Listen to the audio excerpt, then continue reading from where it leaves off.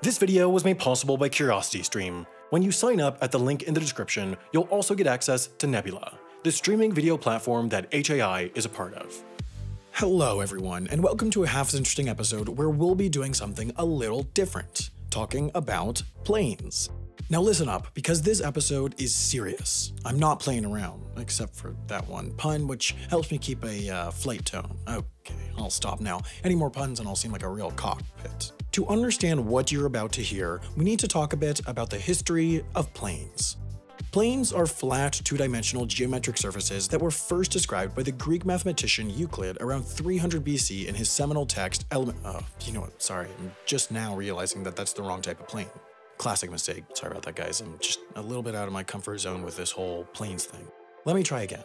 The first successful airplane flight was in 1903, but it wasn't until after World War II, in the 1950s, that planes really, took off, which means that an airplane in 1926, when our story takes place, was like a man bun in 2007. There were a few people who had them, but they were far from widespread. And with that in mind, let's begin.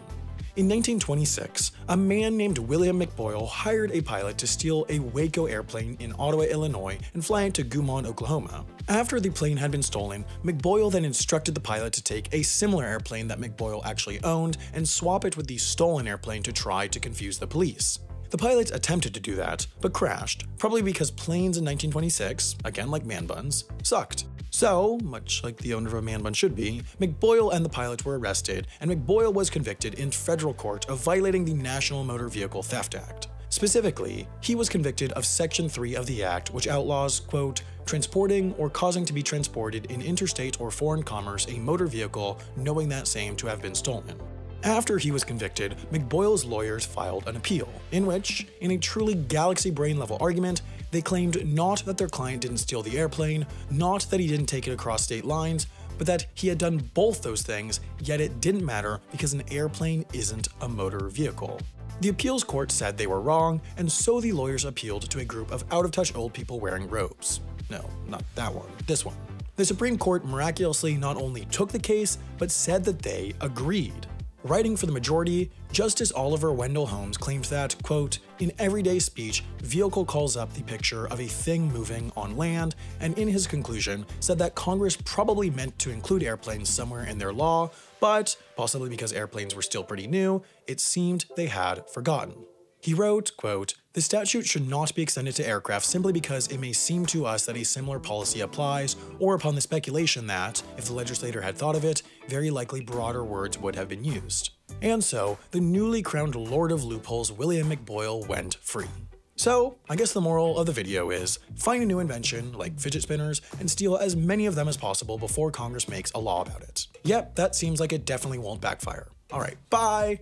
Whoa there, Sam, not so fast. Oh, hello, Devin from Legal Eagle. What are you doing here, and how can you hear me? Well, Sam, I'm here because I'm your lawyer, and I can hear you because I bugged your office to make sure that you weren't doing anything illegal. Wait, but isn't bugging my office illegal? Sam, why don't you leave the lawyering to me? That's what you pay me for. I don't remember ever agreeing to pay you. Well, Sam, if that were true, how do you explain the jet ski I just bought with 10% of your ad revenue? You know what, let's just talk about this later. The point is, I still don't understand why you're in my video. Well, Sam, I'm here because you just gave your audience some incredibly bad legal advice. You see, William McBoyle did break the law, just not federal law, which is what he was initially convicted of. Stealing anything is illegal, whether it's a wallet or a plane or 10% of someone's ad revenue. But the generic law that says you can't steal stuff is a state law, not a federal one. The reason is that federal law only covers the stuff that the Constitution allows and the Congress has actually gotten around to addressing. Everything else is left to the states. They have what's called plenary authority. But back in the 1920s, Congress was preoccupied with 100% following prohibition, but they hadn't gotten around to making a plane stealing law. So there was no federal law for McBoyle to be charged under. By the way, this is a great example of a canon of construction or theory of statutory interpretation called a justum generis, which means of the same kind or class. The law here mentioned other kinds of transport and could have mentioned aircraft, but it didn't. So rightly or wrongly, we assume that legislators actually know what they're doing when they draft laws, even if those laws do something dumb like forget planes exist. If the statute of limitations hadn't run, McBoyle could have been convicted under grand larceny in Illinois. Because there's no such thing as a free plane. But there is such thing as a free subscription to Nebula, which is exactly what you'll get when you sign up for CuriosityStream.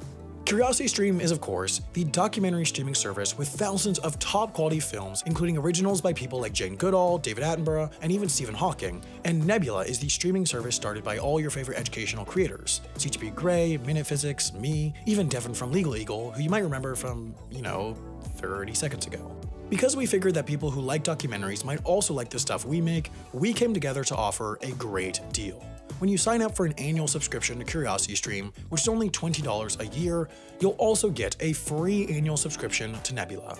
All you have to do is go to curiositystream.com/HII and sign up to any one of their subscriptions.